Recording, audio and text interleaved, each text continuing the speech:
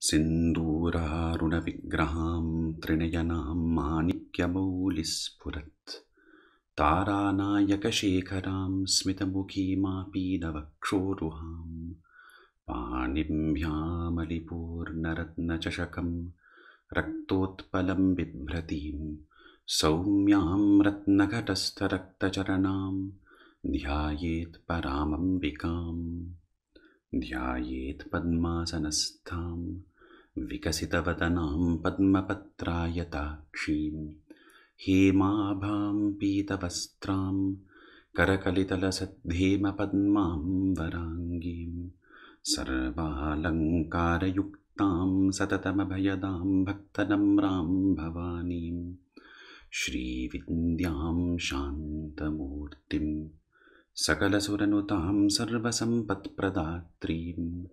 Sakunkumavilepanamalikachumvikasturikam Samandahasite kshanam Sasharachapapashankusham Asheshajanamohinim Arunamalya-bhusham varam Japakusumabhasuram Japavidho smaridambikam Arunam karunatarangitaakshim Dhritapashankushapushpapanachapam Animadibhiravritam mayukhairahamityeva vibhavaye bhavani.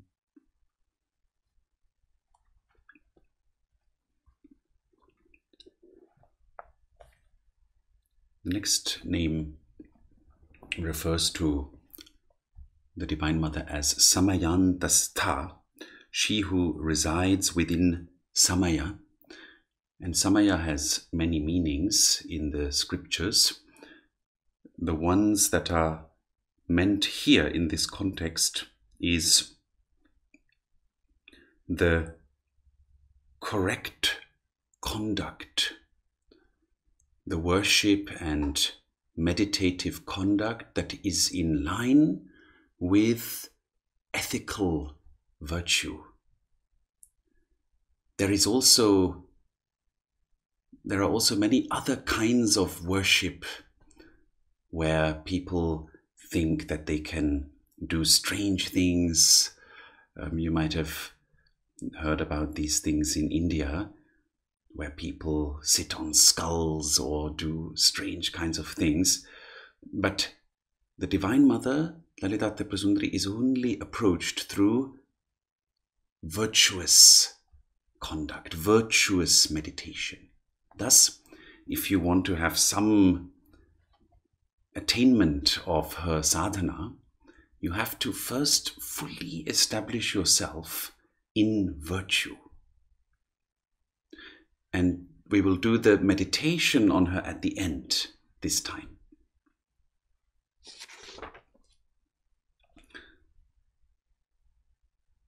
She resides in the Mooladhara Chakra.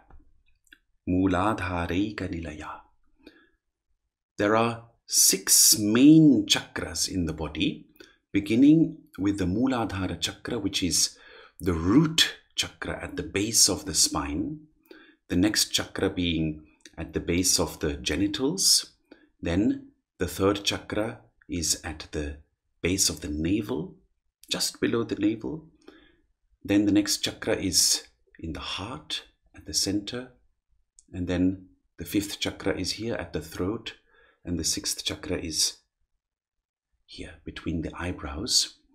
Sometimes people speak of 7 chakras, but the 7th is really the chakra beyond the 6 chakras. There are other systems though. Nowadays people are fixated only on the 6 chakra system. This is because there was a text around 800 years ago. And this text is known as the Shat Chakra Nirupanam, the description of the 6 chakras. And ever after that text, people began to speak about the 6 chakras. But before that, there were different systems of chakras. Some yogis spoke of 5 chakras, some spoke of 4 chakras only. In the Tibetan meditative systems, which are very powerful, there are only 4 main chakras, sometimes also 5. And of the 4, 3 are main: heart, throat, and here. And often it is said that one should not meditate other than on these three. So there are different systems of chakras. So don't be so fixated only on the 6. There are also systems of chakras where there are 14 chakras, for instance, that above the Sahasra, that there are other chakras in our subtle body. So it's all a question of which system and for which purpose also. Now the Mooladhara chakra is the chakra of the earth. This is also why it is known as the root, the basis. Adhara means basis. And in this chakra, so-called sleeping is the energy known as Kundalini. It means the coiled energy. The yogis, when they practice deep yogic exercises, experience this energy at the base of the spine and how it can wake up, so to speak, and it can produce certain effects which in the beginning are pranic effects. They are effects of the life energy in our body. So sometimes people feel certain energies rising through the spine or descending through the spine, or then they see colors, or they feel certain pressure in the body and other things. And this is often mistaken to be Kundalini, but it isn't. These are just precursors of Kundalini. And the Mooladhara chakra, where she resides, we call her a she because it's it has a feminine energy to it. This has 4 petals in its description. It's like a lotus that has 4 petals, and these 4 petals represent the directions of the earth, so north, east, south, west. And in its very center resides Lord Ganesha and also Lord Indra, who is said to ride upon the Airavata elephant. And this is very symbolic because Ganesha is very down to earth. He is not a very space-like or windy or energetic deity. He is very down to earth. Thus, sadhana begins with Ganesha in many practice traditions, especially the Sri Vidya tradition. We begin practice with Ganesha so as to gain a certain stability. And only once we have that stability do we move on to other practices.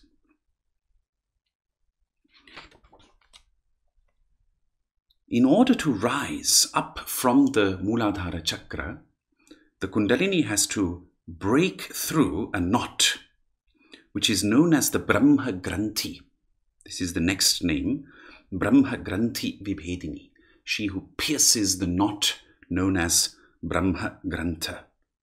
And this can be understood as a kind of blockage that keeps the Kundalini pressed down and does not allow her to evolve through our spine, through our nerve system, nadi system.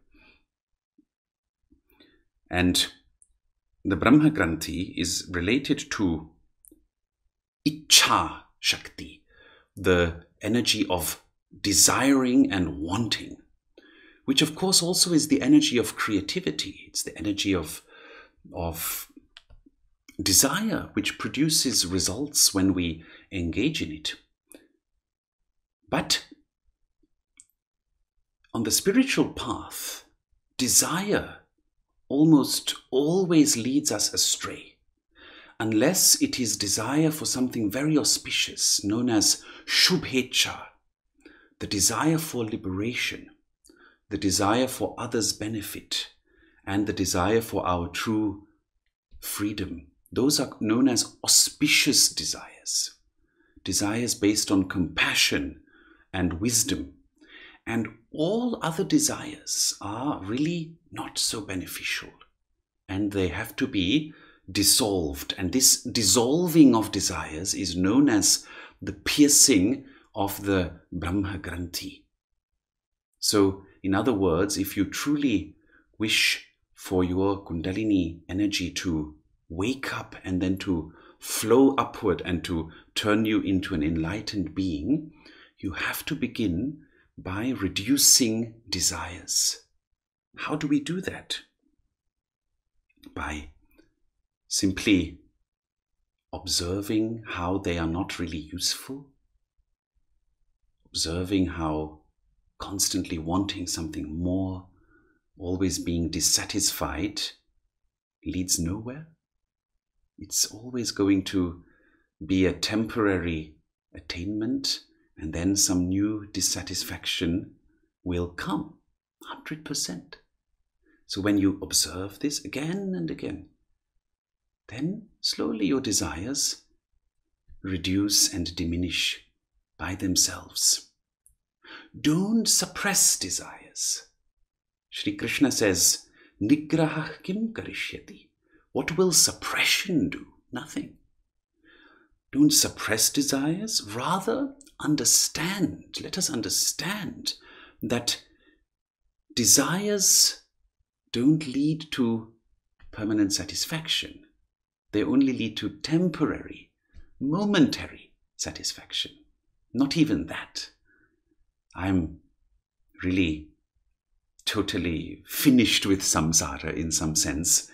I have almost never seen, this is now shocking for you, but I've never seen a single desire that produces an actual state of contentment.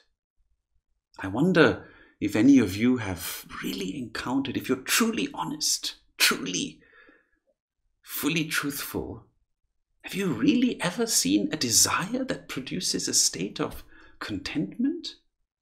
If so, please let me know. I haven't. So, by again and again observing that the very nature of desire is dissatisfaction, slowly desires diminish of their own accord. You understand? So it's not about suppressing them, but rather about understanding their nature. Yes? Then, the Divine Mother, once she has pierced through in the form of Kundalini, through the knot of desires, once we have dissolved desires, she can rise up to the level of the navel. And there she is known as Manipuranta Rudita, she who emerges or arises within the Manipura chakra. This is the chakra at the level of the navel. And here, if we have real yogic instructions, which have to be obtained from a real master, a real yogic practitioner, there are certain secret methods of meditating on the Kundalini in that chakra. And these produce tremendous heat in the body. So much so that great yogic practitioners can produce so much heat that others can feel it in their presence. I have seen this with someone. Or they can even warm up their body so much that in the snow or in the cold, they don't need to wear much. I've seen this myself. And that is just a side effect. That's not the main point. That would be silly, of course, if that would be the main purpose. It's just a side effect. But the main purpose of that is to generate an inner fire that is always blazing. And this fire then consumes our karmic patterns. It consumes our neurotic thoughts. It consumes our emotional trauma from the past. It consumes our karmas. The more we meditate on this fire, the more it blazes, it consumes everything. And thus we can just relax as yogis. We can just relax back and let this fire do the job. Something very amazing. And I can only inspire you to inquire deeply into the spiritual path and not to just remain on the surface. And here she breaks through what is known as the Vishnu Granthi. Vishnu Granthi is the knot of bliss and knowledge, especially. So when this knot is broken through, one gains tremendous accomplishments, siddhis. And the yogic masters and the scriptures, they warn practitioners to be very careful of these siddhis. Because you see, it's very tempting when you can know the minds of others, or when you can project your thoughts somewhere. It's very tempting to play with that. And when your karmic emotions, your deepest emotions, are not yet purified fully by this fire, this ultimate fire of Devi, then your siddhis will, in combination with jealousy, envy, lead you into very strange paths. I'll tell you a very personal story. I knew someone who really had siddhis, but this person also had a lot of envy and jealousy. And when you became the target of that person's envy and jealousy, you could feel the siddhis almost like weapons being thrown at you. It's a true story. I'm not making it up. And that is when I understood that the ancient scriptures warn that when we attain siddhis, but we haven't purified our emotions, there is a danger even of becoming demonic, becoming like a demon, using these superpowers or supernatural abilities for selfish emotions. Very, very, very, very dangerous. So as sadhakas and sadhikas, we should stay away from all that. And only when our heart overflows fully with absolute wisdom and compassion should we allow those siddhis, those powers, to do their work, but not ever for ourselves. Rather, just the wisdom of Devi flows, and then if we have to know something about someone to help them, that is all right. But never in a way, all right, I'm going to test my power, whether I can know the state of Devika's mind or the state of Bal Mukunji, whether he has just eaten his dinner or whether he is hungry, or you see, it is all to no purpose. And then when she further rises, the Kundalini energy, which is Devi, it's the Divine Mother, it's our true nature. When she further rises, she pierces up to here and resides in the Ajna Chakra. And that is a very high attainment. It is said that very few people really reach that stage. Surely there are many who think they have reached that stage. There are many who pretend, but the reality is very few, very few. And at this level, one really becomes almost all-knowing. It is the state of Buddha just before he attained full enlightenment. When one pierces beyond this, it is full enlightenment, full perfection. But already to have your Kundalini Shakti rise all the way to Ajna Chakra is almost a state of enlightenment. It's almost a state of full realization. Sri Ramakrishna describes how this works, that she jumps up through the chakras, and then when she reaches here, there is no duality. He says all duality vanishes, and one realizes that this mysterious world we live in is just an appearance within consciousness. And it is an ocean of consciousness, an infinite, boundless ocean. Our Swamiji Omkarananda, he describes this also. It is like an ocean of boundless presence, beyond time, beyond space, beyond any physical limitations. And it is utmost bliss, all-pervading bliss. And then, when she pierces the final knot, which is known as the Rudra Granthi, and this is the knot that is related to the energy of action, the energy of karma, always needing to do something. If you observe your mind right now, or your body, you will see it always needs to do something, all the time. Either it is breathing, or there's something going on in the body, some vibrations, or the mind is jumping a little bit. Even when you can meditate quite well, it's still moving a little bit. Very rare that it is totally quiet. Very rare. Always moving, always doing something. So this final knot pierces through karma.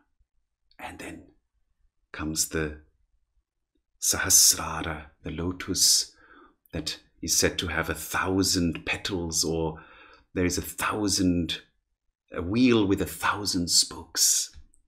It is filled with rainbow light. Sarvavarnopashobhita. It is like a rainbow.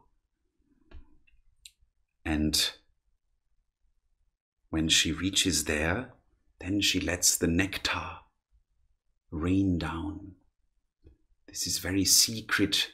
These are very secret processes, yogic processes. They are known to great practitioners. And you have to go very deeply into sadhana so you get access to these secret techniques and secret processes, the knowledge of these processes. So there is really an experience that happens when Kundalini reaches all the way up here. Then nectar is rained down through all the nadis, all the chakras. Everything is filled with nectar. Sudhasara Bhivarshini. And then the whole experience of yours is just pure nectar. It doesn't mean experiences stop. There is a state known as Nirvikalpa Samadhi where there are no experiences, but then there is also, after that, there is a state known as Sahaja Samadhi where experiences continue and the world is an ocean of bliss, an ocean of rainbow light, an ocean of nectar in all the directions. And then for you, as a yogi of that level, there are no ordinary beings anymore. All beings appear as deities, because all beings in their true nature are deities. So when you reach that level, maybe not in this life, but you should make aspirations for it, that you reach it in the future. It's very auspicious. May I reach the supreme state for the benefit of all others. May I reach the supreme state. Very auspicious to wish like that. It's a sadhana in itself to have such an aspiration. A further description of Kundalini here is that she is radiant like lightning. She resides upon the 6 chakras. She is the great energy. She is Kundalini. She is fine and delicate like the fiber of a lotus or like a thread of silk. This is also an experience that one goes through, that within the nadis of the body, Kundalini can be experienced as soft or as fine as the thread of silk. She's Bhavani, the energy of Bhava. Bhava is Shiva. pure existence. Bhavani is the energy of pure existence. And she is attainable through meditation. Nowadays, everyone talks about meditation, but very few actually do it. It requires a lot of dedication. We can't just expect for these things to happen if we don't practice deeply. I know that with such a message, one can't become famous, or one can't reach thousands of people with such a message. I'm very well aware of that. But it's the truth. The truth is, without very committed, deep sadhana, these things don't happen. Would you rather someone told you the truth, or would you have someone who speaks very flowery words and is not telling you the truth? You see, I could say wonderful things and praise all of you and all that, but the reality is that it takes a lot of sadhana. You have to become a yogic practitioner for these things to happen. Why wait? Why let your life pass away and then perhaps in older age you think, what would have been had I practiced these things? What would have happened if I had become a yogi or a yogic practitioner rather than only an ordinary employee, an ordinary worker, an ordinary doctor, ordinary financial expert? All these professions are not in contradiction with practicing the yogic path. They're not, but it requires deep commitment. She is the axe that cuts through the jungle of samsara. This wheel of birth, old age, disease, death is really like a jungle. You don't find your way out other than through the energy of the divine, the supreme consciousness. She loves auspicious things, and she grants auspicious things. Thus, when you generate auspicious wishes in yourself, auspicious aspirations, such as maitri for others, karuna, mudita for others, that is what she loves. Then your consciousness evolves. Then it opens up. Your chakras open up. Your inner being opens up. And the Divine Mother, as Kundalini energy, can rise in you. But you have to engage in the auspicious for that to happen. She is herself the very embodiment of auspiciousness. And she confers all fortune, saubhagya, upon the devotees. That doesn't mean, however, that we always get what we want. I have some friends in the UK who are upset because they can't find a partner. By the way, if you know any good partners, please let me know. That's just on a side note. Any single people who are looking for spiritual partners, we can create a partnership platform, Sarvamangala partnership, something like that. I'm just joking. No, it is when we engage with this energy deeply, deeply, deeply, on the highest level of yogic attainment, there is that absolute fortune. That bliss is so powerful, so incredible, that it is all fortune, you see. So it doesn't mean by engaging with Devi a little bit, your financial problems will be solved, then your relationship problems will be solved. No, no, no. She is deeply in love with devotion. She deeply loves devotion. So you have to develop devotion. You can't get around that.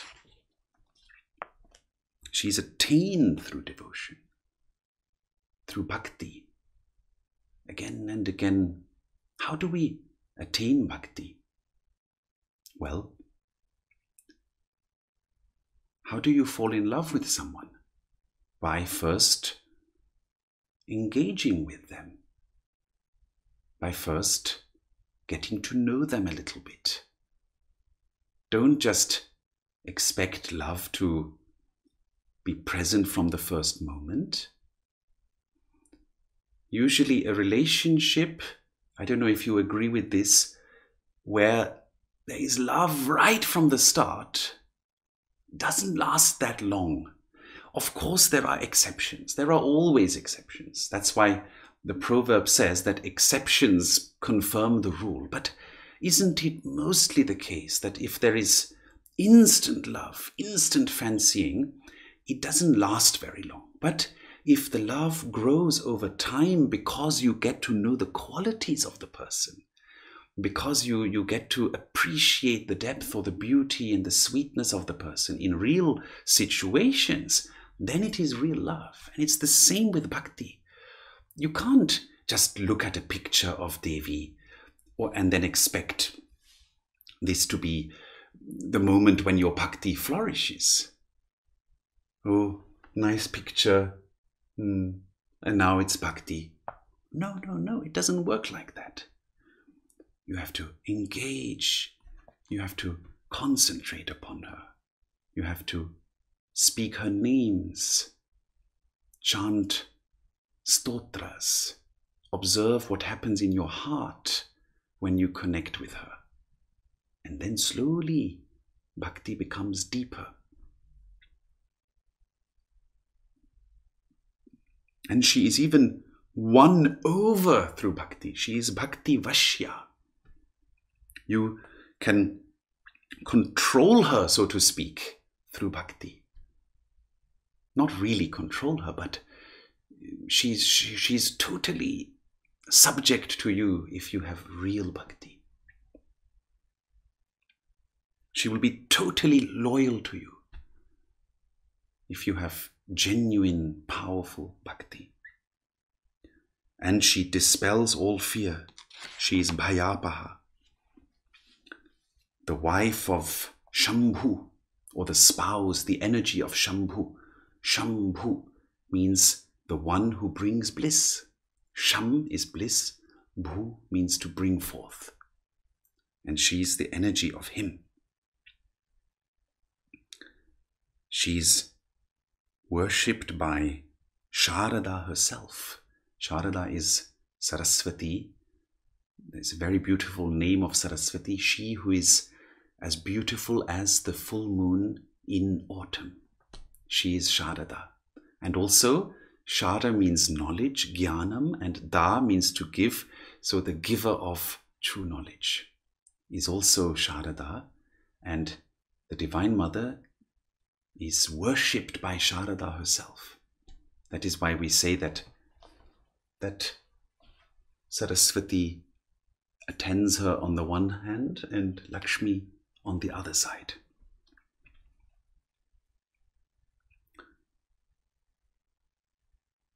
She's the giver of refuge, Sharma.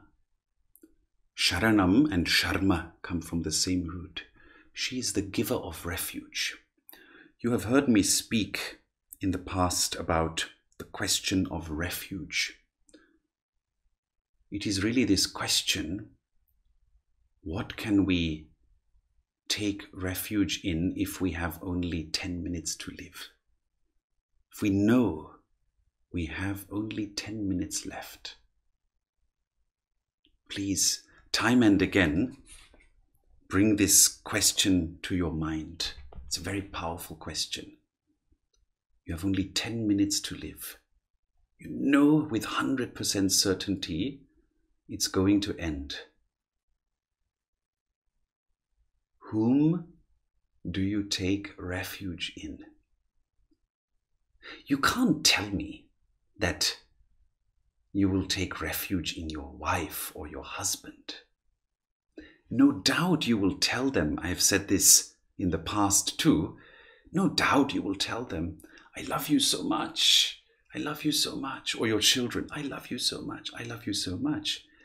But you'll do that maybe for 8 minutes, but then the 2 minutes come. And then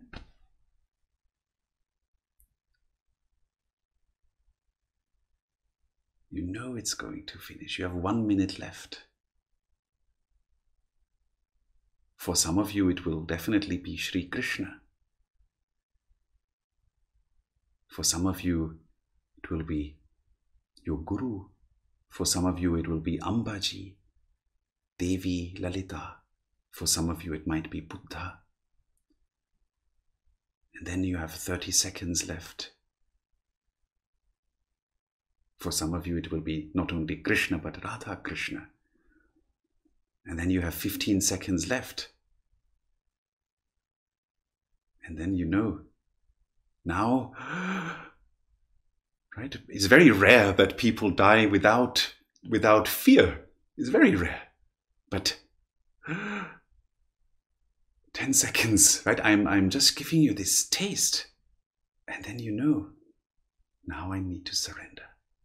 That is called Sharma. Then you have to surrender.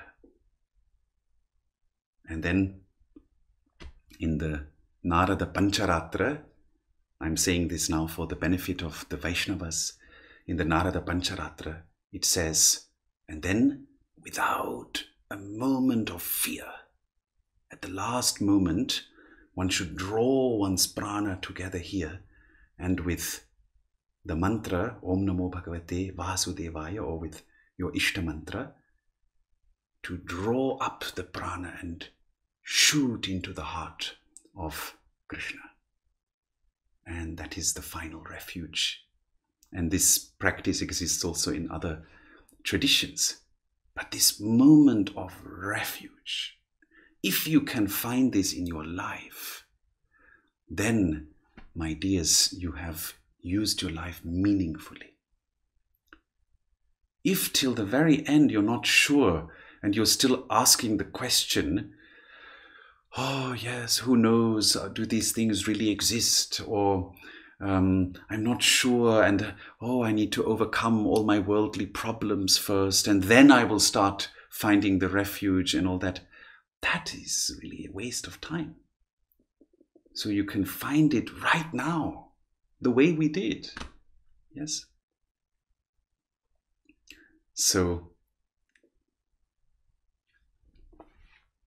this is a beautiful name, Sharmadayini. She's also Shankari. Shankara, like Shambhu, is the giver of Sham, happiness, bliss. And she is the energy of Shankara, the energy of the one who gives bliss. She is Shrikari. She grants Lakshmi, she grants prosperity. But don't expect it to be outer prosperity. If you expect it to be outer prosperity, it usually doesn't happen, because Shri, Lakshmi, doesn't like to be pursued so much. If she comes of her own accord, then it is wonderful, but not pursuing her. Shri is much more than wealth. Shri is splendor, beauty, infinite joy, infinite radiance.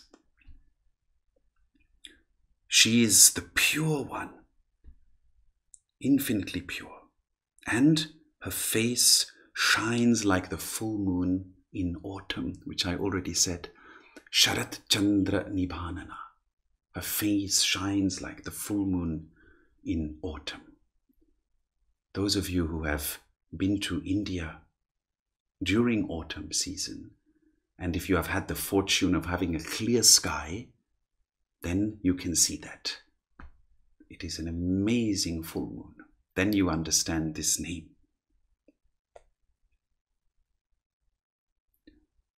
So, my dears, let us now end with this session with the meditation on the Divine Mother.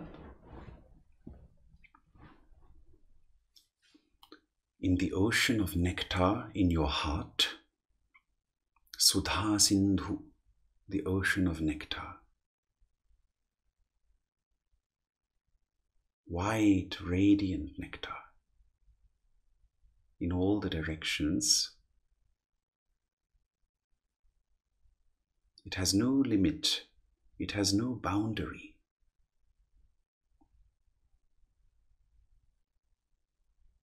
And in its very center, there is the island of jewels, Manidvipa. Living, breathing jewels, diamonds, lapis lazuli, sapphire, rubies, emeralds, but living ones.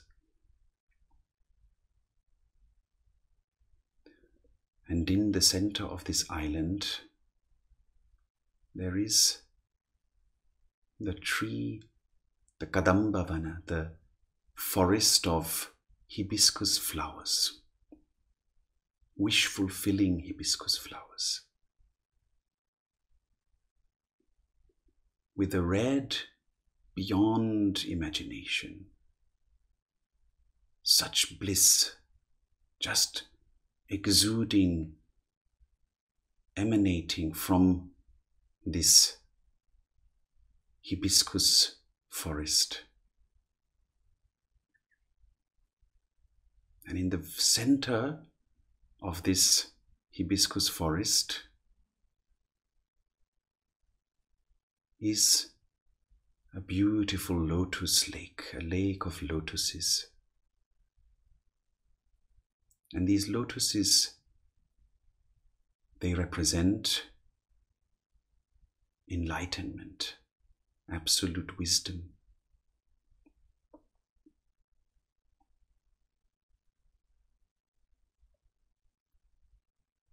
In its very center, there is a most beautiful palace in the form of the Shri Chakra.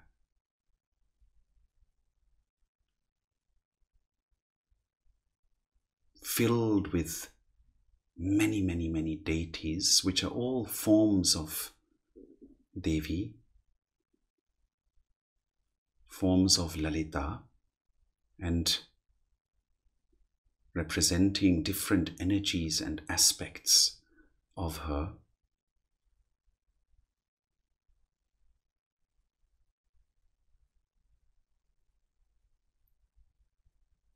And it has several layers.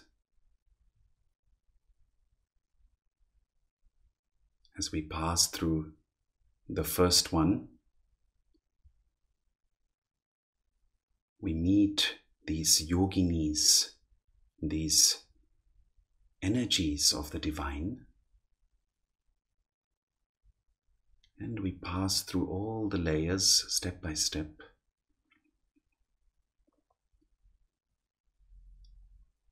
till we reach the very center, which is the bindu, the point of absolute reality, absolute bliss, Sarvanandamaya.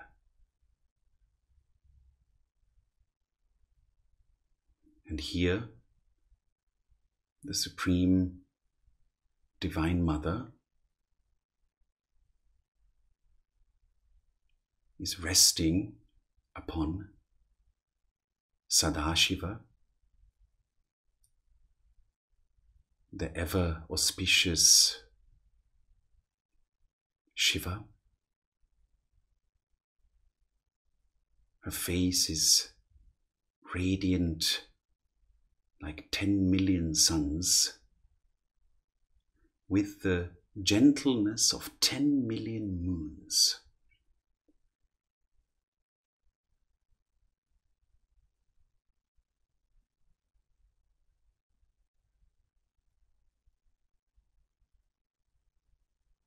And she has all the qualities and beauty that were described in the previous names.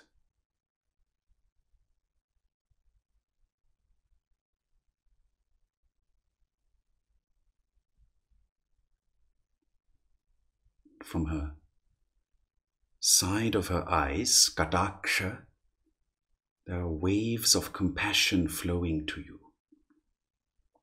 Waves of compassion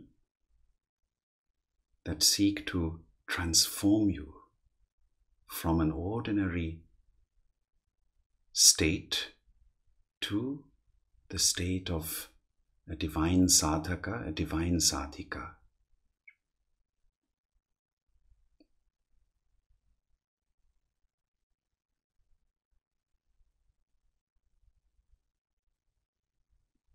Your heart fills with joy experiencing her compassion.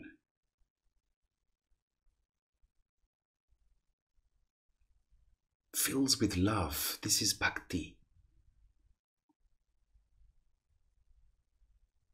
With gratitude.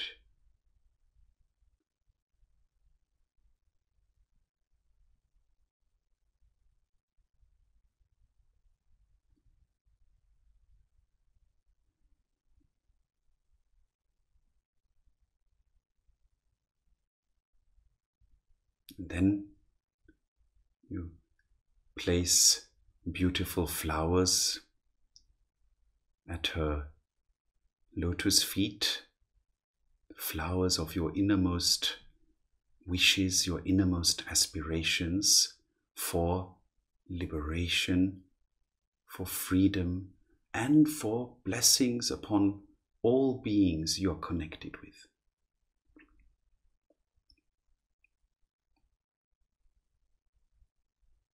All this takes place in your own heart. And thus you can do this yourself again and again.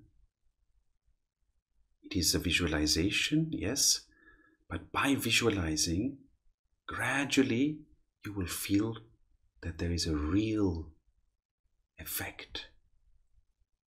This is what the scriptures say. Because the mind is very powerful, by engaging visually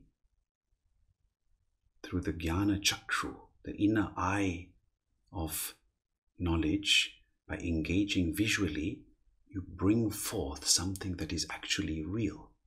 It is not unreal then. You will see. You will feel more and more joy. So here we are finished. If there are any urgent questions about the text, please feel free to write in the chat or also speak as you wish. Namaste, Acharya-ji, it's Veronica. I just wanted to ask you, if somebody's grown up worshipping Lalita-Sahasranama, Mataji, and then they've now, in the past few years, they've come close to, they kind of formed a bond with Lord Krishna, and then reading the Bhagavad Gita, you hear that Krishna is the own supreme Lord.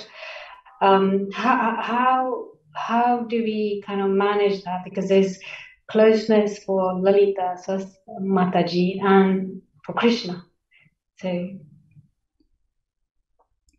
you see, here there are different lineages, different traditions in ancient Sanatana Dharma, and each of them, of course, in order to create a true devotion, always states that the deity at the center of the tradition is the supreme. You understand? So the texts related to Shiva will say that Shiva is the supreme. And the rishis, these are also rishis who revealed those texts. Similarly, the texts related to Lord Krishna will state that Lord Krishna is supreme, and the text related to the Divine Mother will say that the Divine Mother, Lalita, is supreme. In the Lalita-Sahasra-Nāma, it actually states that she is Krishna. So, how to understand this in a way that can be digested? If you've ever seen a crystal, I have a crystal on my shrine, but I don't think I can demonstrate it here. If you've seen a crystal can take on any color and appearance according to the angle that it is placed. For instance, if it is placed behind something golden, it will shine golden. If it is placed behind something bluish, it will shine bluish. I mean the other way around. If something bluish is placed behind the crystal, you understand the example. So one of the texts of the Divine Mother states, Kshirabdhikshudhadukdhadhikataradhavalam kanchanabham jakechit tvat rupam vishvarupam spatikavadupadha yukti bhedad vibhinnam. That your form is Vishvarupa, your form is universal, and it takes on a specific form according to the context and the condition. And now, my dear, if you have actually studied the Bhagavad Gita, doesn't Sri Krishna exactly demonstrate that with the Vishvarupa Darshana? That all the deities are present in him, exactly like this text of the Divine Mother describes Vishvarupa. There is the Vishvarupa in the Bhagavad Gita as well. So if your devotion, if your karma is such that you feel strongly connected to Sri Krishna or Radhaji, strongly connected to Radha and Krishna, then allow that to flower fully. Don't mess yourself up by having doubts, because Shri Krishna also says samshayatma vinashyati, that if you have a lot of doubts and uncertainties, then you will go to ruins. If you really have that spontaneously coming to you, then stick with that fully. But don't do it in a way of a fanatic. Don't do it like someone who says this is the only truth, because that means then what about the other rishis who revealed all the other beautiful shastras? It's not only the Bhagavad Gita that was revealed. Bhagavad Gita is only one part of Mahabharata, but there are so many Puranas, there are so many scriptures, and all of them were revealed by the rishis. And Sri Krishna is the infinite knowledge that revealed these texts to the rishis. So you see, if we say that the Lalita-Sahasranama cannot be as true as the Gita, if as a Vaishnava, we are actually offending Sri Krishna himself. Because Sri Krishna is the revealer ultimately. He is the knowledge that revealed this text to the rishi. You understand? Hayagriva. Hayagriva is Lord Krishna. He is Lord Vishnu. So this is the way to see it. But you understand? So you go with your devotion fully and with full dedication, but just don't become narrow. That is the solution. Understand that Sri Krishna is like a crystal that can take on any form, and that Lalita is also that same crystal that can take on any form. Very important to have that absolute vast openness like the sky. I hope this was a helpful answer to you.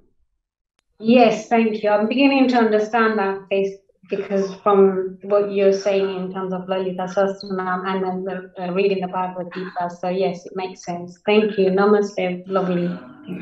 And this example of the crystal, as I said, is a scriptural example. It is not, I have not made this up. it is a scriptural example to understand the true nature of the divinity is like a crystal. It is not just this form here. You see, that would limit this form. It is like a crystal. It can take on any manifestation that is required for the upliftment of you, the sadhaka and sadhikas. So here we are finished for today, and we will continue. I hope that this approach works well, where we go to the essence of the name. In the beginning, I also went into very nitty-gritty details, but sometimes the essence is more enjoyable than outer details, the same way that when we want to drink the anar juice, what is anar in English? Pomegranate juice, which is very healthy, by the way, and anar is very close to the Divine Mother as well. Then when you drink the anar juice, the pomegranate juice, you don't want the little bits of the pomegranate seeds to be in your juice. You want it only to be the juice. So that is the approach we will take now, and I hope it is agreeable to you. Hari Om.